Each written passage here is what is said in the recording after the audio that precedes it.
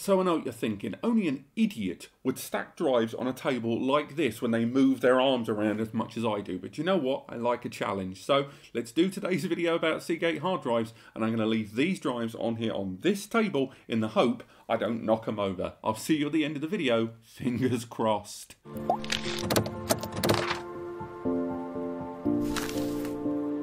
Hello and welcome back, and today we want to do another before you buy, and today we want to talk about Seagate hard drives. Now of course we're predominantly going to be talking about network attached storage today, but there will be the odd token mention of other brands out there such as the Barracuda series, because Seagate hard drives as a whole things have really changed in the hardware market over the last few years, and once again, although we are looking at NAS, I think it's fair to say that a lot of the changes in buying patterns and the appeal of certain brands appeals to a broader spectrum of just hard drives there. And in today's video, we're going to talk about that particular change in the market and how Seagate has suddenly become a great deal more desirable to drive brands in the last few years. We're also going to talk about how the brand has rejigged its available drives and how they kind of moved the menu, so to speak, in their portfolio. And then we're going to talk about why you should buy a Seagate drive, and in some cases why you shouldn't. So first things first, Seagate hard drives. Seagate are one of the brands that have been around for quite a long time. Who are they?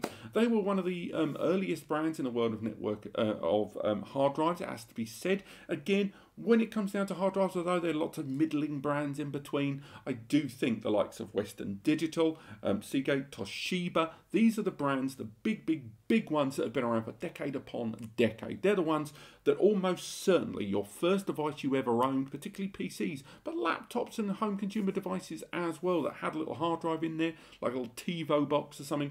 All of these devices probably had a hard drive inside that was either a WD, a Toshiba, or a Seagate. And in more recent years, and by recent I mean at least the last decade, hard drives have changed to a point where, much like the cutlery in the drawers of your house, they have been retooled and rejigged towards different directions. Now, on this table right now, we have four kinds of hard drive. This isn't their full spectrum. There's a few that aren't here on the table, such as the Skyhawk Surveillance, but we have a Barracuda drive here that is predominantly designed for utilization in a single-use environment in the likes of desktop PCs or single-drive archiving or external drives.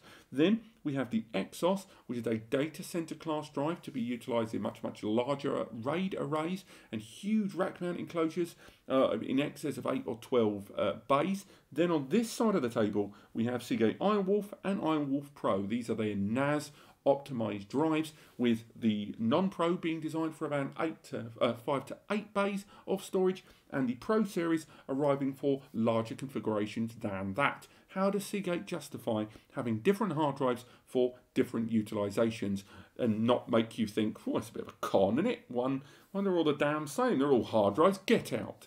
Well, nice and simple. Hard drives, much like, again, the spoons and knives in your drawer, are tailored towards different utilizations. And because of the research and development that's gone into hard drives and the different ways in which these devices are used, with some devices being on for days, weeks, months or years at a time, other ones being higher read over write and some being higher write over read, the idea is to get the most optimized and best possible experience. Different drives have been geared towards different ways. So going back through the lineup, we have first the Barracuda there. The Barracuda has a nice fast spin up, spin down. It also doesn't really hinge on the idea of having to work with multiple other drives. Consequently, it is a far single-use environment. It doesn't need to be as open-ended to be basically the instructions and data that is given to it. The beginning and the end is all on the one disk. It's not spread across multiple disks and therefore doesn't have to depend on being on for greater lengths of time. The Exos, on the other hand, is designed to be in larger RAID environments, that open-ended data that I just mentioned. Also on top of that, these are the sort of drives that are going to be on for months or years at a time and need to have not only a decent enough build to take a punch and the heavy write actions and read, I dare say, in that larger RAID array, but with the increased temperatures that are generated, with the increased vibration, and also the ability to have whatever the reported maximum speed to maintain that speed for years and years and years on end. So next we move into the NAS. You might be thinking, wait, That there sounded a lot like NAS there. Surely these are the same damn thing in a different colour. They're really not. Iron Wolf drives, on the other hand, are the ones designed for NAS systems which scale toward. So these are the systems, large-scale rack mounts. Again, we're talking 16 bays and bigger Xeons and crazy 10, 25G and even 100G scenarios. These are designed for everything between 0 and that large scale we just mentioned. So whether you're looking at the non-pro or pro, you are still looking at systems that are designed for smaller batchings of drives, again ranging up to about 16 or 24 bay in some cases. These are designed again for that balanced read-write action there, but the difference is these aren't designed to hit that peak performance consistently. And when these drives are read and written to over a greater length of time, you will find that the Exos will maintain that higher read-write for longer over time. There's other reasons that the Exos has been moved aside into its own separate subcategory to do with interfaces, and at the end of the video I'm going to talk to you about when you should switch from Pro to Exos, or when you are on standard NAS hard drives, which one you should be erring towards. So stay tuned for that at the end of the video. But then of course you've got Skyhawk, their surveillance drive, and you might be thinking, wait, these NASs next to you, they do surveillance. Surely you just use NAS drives, the same damn thing. Surveillance is different. Surveillance involves having heavy write action and occasional read. And by that I mean you've got one or more, multiple cameras, and there you go, spread my arms around, no drives knocked over. You have multiple cameras all dotted around your home or business environment, constantly sending feeds of footage onto the NASs, and then occasionally when you get an alert, when you want to check if the postman came, when you want to just check the cameras, that's when you're going to read that data. And at the same time, data is still being written to those drives. Those are drives that are designed like 95% write, 5-10% read, something that none of these drives here are geared towards. And that's really how Seagate refined their range into these different disks. So is that the main reason that Seagate suddenly jumped ahead of pretty much everyone right now in terms of hard drives? No, there's a few other things that have to be bared in mind. One of them, I'm sure you're screaming at the camera right now, and I know, a bit rude. Of course, shingled magnetic recording, SMI, was a hell of a faux pas by WD a couple of years ago there. When it first started appearing, the idea was that WD read hard drives, some of the capacities were using drive-managed shingled magnetic recording. That is when data is being written to the disks. Traditional drives are PMR and CMR, and PMR, perpendicular magnetic recording, and CMR, conventional magnetic recording, is when data is being written onto the platters inside the disk. 1 second.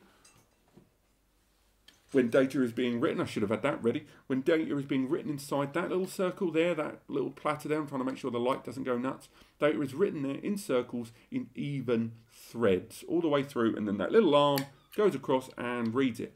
Now, these SMR drives that WD Red released, these smaller capacities, I think it was between 2 and 6 TB, these drives use shingle, and that is when, instead of all of these tracks on that disk being completely next to each other, you know, no interference, these are slightly overlapped during the writing operations, and then during moments of standby on the disk, the system then takes the time to then put them back into their own tracks. It allows an apparent larger capacity and also makes sure performance is pretty good on those disks with a larger amount of cache there. What's the big problem? Once you're doing heavy operations on these disks, and that's just day-to-day operations or a RAID rebuild or RAID resync, that sort of stuff, these drives didn't have enough time to go into standby, and therefore if a disk failed, you could be in a situation where multiple disks would fail within the array and they'd all fall over. Now, WD didn't invent shingled magnetic recording. They didn't, and they are a good brand. Where did they drop the ball? They dropped the ball by not telling anyone. That was the problem. A lot of people weren't so much angry that WD utilised SMR drives because they're not alone. Seagate have got SMR drives. Their archive drives, for example, are SMR. And Toshiba has SMR drives. Other brands have SMR drives. It's not a problem. The problem was having SMR drives as NAS drives and not being very loud about it, not telling people. And lots of people, via reverse engineering of checking the disks, went to WD and went, excuse me, you are using SMR drives, and they weren't getting a clear answer until eventually it all spun out of control, and it was a real PR disaster. Now, why am I telling you this whole story? Because all the way through that, Seagate just kept its head down. They weren't using SMR drives in their NAS series, and the ones that did have SMR, some of their drives were even called an SMR drive. The archives, for example, the early 8TBs. And the result was that Seagate, just by carrying on and keeping their head down, suddenly got very, very popular because WD and the PR machine kind of hit a wall a little bit there. They are recovering massively from that. They've introduced the WD Red Plus series. They've rejigged their entire range. They've tried to be a lot more transparent. They've renamed or reclassified and displayed a lot of that information on their drives. But unfortunately, the PR damage there is still going to take a while before it gets reversed upon. The other thing that Seagate did to suddenly leap back into people's attention a great deal more is creative pricing and creative add-ons. The add-ons, one of which, of course, I'm going to talk about later on. But the creative pricing has led to Seagate drives, terabyte for terabyte, always being more affordable than any other brand. And I include Toshiba in that as well, who have generally been quite aggressive on their pricing. Seagate, be it in NAS or non-NAS drives, they are a better price per terabyte overall. Yes, with a lot of their drives, they get to the market first, which is always useful. Generally, they've arrived with, in the last few generations, from 12, 14, 16, 18, and even 20 TB arriving on the market before anyone else with that capacity. But even then, they've still managed to have a price point less than that of Western Digital / WD in their respective ranges of Skyhawk, Iron Wolf versus Red, or Exos versus Western Digital Ultrastar. Now, those two things, the SMR related short PR disaster for WD and that creative pricing from Seagate, led to Seagate taking a lot more market share than they've ever had before, not just in NAS. But now Seagate has kind of achieved an area of stability and achieved an area of notoriety more so than ever before. What are they doing with it? What have they done with their range? What about that rejigging that I mentioned at the beginning? Well, Seagate drives for a long time, practically every capacity, from 1 all the way through to 16 TB, you could get a 1 TB in standard drive and a 1 TB in Pro drive. And it went all the way through 10, 12, 14, 16 TB. The Pro and the regular drive, be it in NAS or otherwise, were available. They were different prices with between £30 and £50 price difference between them, but they were at least there. Now, in the last 9 to 12 months, Seagate have rejigged their entire portfolio. Consequently, you've ended up with at the moment, the standard class of drives arriving at between 1 and 12 TB only. Now, these are 3-year warranty drives. They are supporting of NAS configurations of up to about 8 bays. They have an RPM of between 5400 to 7200 in the larger capacities and provide a performance of around 108 to 210 megabytes per second all the way through, which is still pretty good. But what about those larger capacities? Why aren't they readily available? Why are there none of the larger capacities on the standard class drives? If we look at the Pro series, we see them arriving starting at 4 TB, odd number, and going all the way up to 18 TB there. Now, these drives arrive with 5 years warranty. They arrive with support up to 24 bay environment. Again, after that is when you hop onto your Exos. And then after that, they have a workload of 300 TB, terabytes written. And that's an annual workload. That is 120 terabytes higher than the 180 terabytes written per year on the standard class. With that, they are all 7200. They've all got more cache overall, and they have a performance max of between 220 to 260 megabytes per second. Why is there now very little crossover when before you had Pro and non-Pro overlapped completely? Why this? Nice and simple. It's because the larger capacities, they need more cache. They need this rugged design all the way around. They need to basically be the best drive anyway, and it's ultimately impossible to make a non-Pro version of that drive. So they were looking at their portfolio and seeing that the difference between them, if you looked at the price, it was the same. Once you went to the larger capacities, the difference between Pro and non-Pro was getting thinner and thinner and thinner. And some brands have kind of clipped the wings of some drives, which is incredibly unpopular. Or you could just go, right, these ones in the middle between 4TB and 12TB, you can get those in regular and Pro. But if you're going bigger than 12, you've got to go Pro. If you're going less than 4, you can have regular, because there's nothing a Pro drive is really going to give you overall in the grand scheme of things. So that's why they rejigged the portfolio. Do you like that? Do you not like it? Do let me know in the comments, because I think this is another area of contention where there's arguments on both sides. Now, I mentioned services and add-ons earlier, and one of the reasons where they became very, very popular, Seagate, or almost meteorically in a very short space of time. They were always popular, but not the way they are now.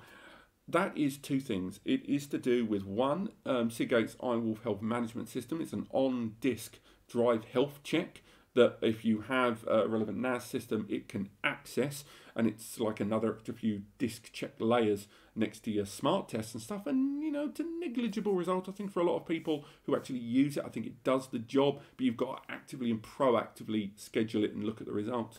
But the other thing that's really, really appealing is data recovery services. The Seagate Rescue Service, which is included in pretty much all of their drives now, with a few exceptions in the portfolio. That means, I think it's 3 years data recovery services included with the disk. Now, a number of us use these drives in NAS systems, in PCs and more. And we have them in RAIDs. We like having that safety net there in case we lose a drive there. We might have a few backups in place. But these do not protect you from things like data deletion or physical corrupted damage, natural disaster, stuff like that. And all of these drives now arrive with the rescue data recovery services included. And of course, I've talked about it before, we really messed up some Seagate drives on purpose, hammers and stairs and water and stuff, to show that the recovery service could recover data, something that would have cost tens of thousands of pounds to do privately, and they're including it with their drives. That's a big, big extra. It's not the quickest, and the level of service and recovery, you know, I would recommend to go to the TNCs, because some of it's deletion, some of it's rollback, and if you can show that the destruction of that data is beyond your own fault and within reasonable accepted measures, they'll provide that service. But still, nonetheless, that is great to have inclusive data recovery services. And again, that rescue service is available on third-party, on platforms like Amazon and the such, and the like, as a paid extra per year. They are rolling that into the drives. And I think that's another key reason that I think a lot of people have bought Seagate drives, and certainly a reason why you may want to consider buying them for yourself. So, let's end it on that final point I talked about before. A number of you who may already have Seagate IronWolf hard drives inside your NAS system. Maybe you've already got a RAID array on your Synology or QNAP NAS, and you're thinking of upgrading your system, upgrading your drives, you know, one way or another, and you're thinking you want to go for something a bit beefier. You're moving away from IronWolf drives, and certainly you're not going to go for any Barracuda or stuff like that. And you're coming down to that point where you're looking at Exos drives and looking at IronWolf Pro drives, and you don't know which way to go. Ultimately, you know why you might go Pro. I've already gone through it. The enhanced terabytes annual workload of 300, 7200 RPM. It's a natural progressive step up from standard. But why would you want to skip Pro and go straight into Exos? What does Exos bring to the party really that Pro doesn't? Number one, it has a much better, consistent and higher read-write overall. These data center class drives have a higher read-write across their entire capacity than Pro, but again, they maintain that higher number for longer and consistently when in active read-write action singularly or in larger RAID arrays, of course. Next, Exos drives also arrive with optional on-drive encryption, so you can choose whether you want to use military-grade encryption on these disks internally. You do have to pay extra because the Exos series is a bit more diverse in its part numbers, but you can choose multiple security methods like FIPS and stuff like that to protect your archive data inside, even within the RAID array, with the NAS unlocking the encryption and locking the encryption at power down. On top of that, Exos is available in SAS as well as SATA architecture. Indeed, there's even that MAC2 actuator system we'll talk about in another video very soon. But Exos drives allow you to open up SAS connectivity, which again, it's just incredible compared with our size. Double that at 12 gigabit, with SATA being standard 6 gigabit, and the performance thresholds getting better and better and better on these drives, meaning that you can have a SAS arranged storage system and take advantage of much faster drives, or at least drives that have a higher capacity that may have been ever so slightly bottlenecked by traditional SATA. They're better for larger arrays. You've got that consistent read-write. But one of the main reasons, weirdly, at the end of this here, that people seem to opt for an Exos drive over a Pro is because they're cheaper. What? It's true. Exos drives are actually lower in price, terabyte for terabyte, than Pro Series drives, even though these don't have data recovery services at the time of recording. Maybe that changes in the future. These drives have, you know, the Pros are really good drives. Are they worth the extra bit of money? If you'd like to afford it, then certainly. Data center class drives are noisier, certainly. Wow, they're noisier. Check out my sound tests from a previous video, because they're designed for huge RAID arrangements that you're never going to be in close proximity with. They have more cache inside and they consume a bit more power. But other than that, they're still, in my opinion, practically a better drive than the Pro in every single way. And with everything going on with Chia and shortages at the moment, we're definitely seeing that the Ultrastars, the Exos, your data center class drives are getting rarer and rarer because people are bulk buying drives for crypto. And the Pros, because of that price point and the margins within those cryptocurrencies being quite thin on a return of investment, ROI, that Pros and their higher price tag means that they're actually more available right now. Obviously, that will change whenever you watch this video, but still, nonetheless, it still boggles my brain that Exos and data center class drives are lower in price than Pros.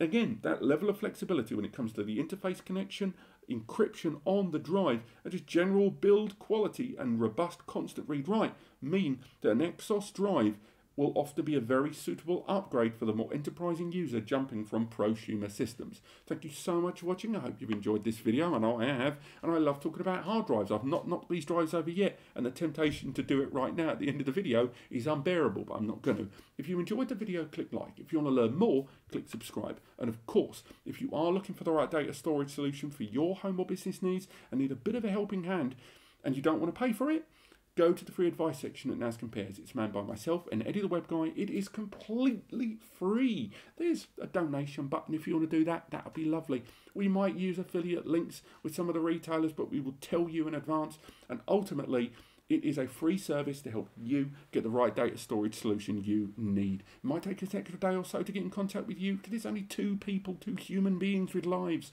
But we will respond to every email. Thank you so much for watching, and I'll see you next time.